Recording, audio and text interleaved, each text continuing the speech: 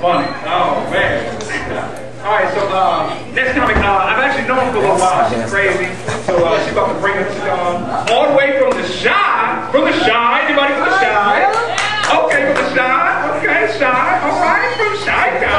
Y'all give it up for Deborah Reed. Deborah.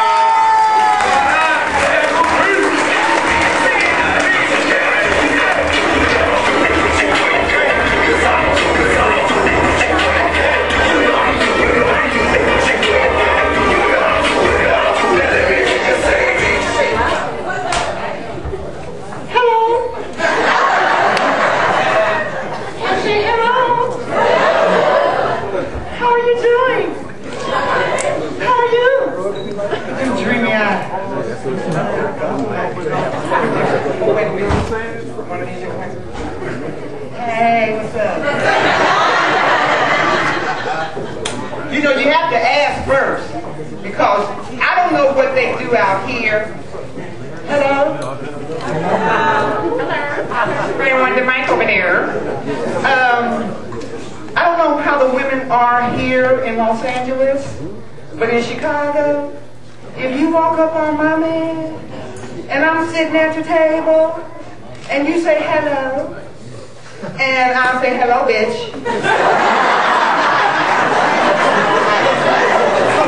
That's my man. And if you want to speak to my man, you need to speak to me first. Am I right about it? When somebody call your house women, and hey man, that's my friend right there. Hey, that's my friend.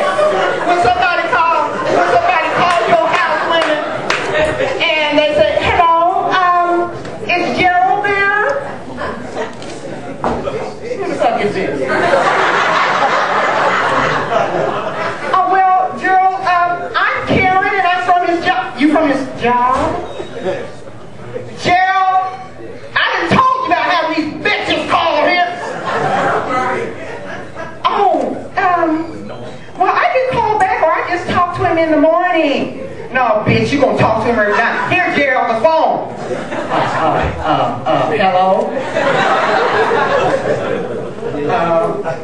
Yeah, hi, yeah, sure.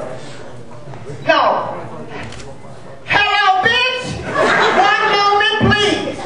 She go to the other room and get on the phone. Okay, now go and talk to my husband. Gerald? Gerald?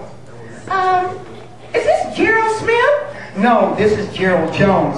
Oh, I'm so sorry, I got the wrong number. And the bitch hang up. The reason why I share that story with you, because a woman called my house with her dumb man sitting right next to her. Hello, is this Dr. Deborah Reese?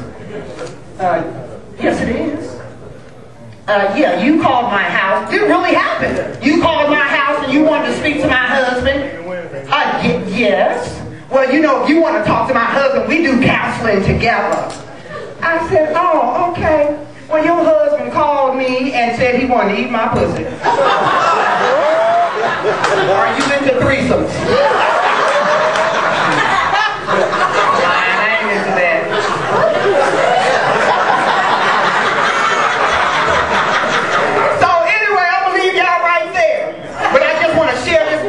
With you. I am not over-sexual all the time. But my mother, you know, we have to pay our tuition to get in school, right? And you don't have enough money. And my mother, she gave us ballet and piano lessons and all those wonderful things. And so, you know, I learned to dance and all that other good stuff. And I needed some money one semester. Well, two, actually. It was so good. My mother said, baby, you can't make no money as a ballerina, but you can make money as a stripper.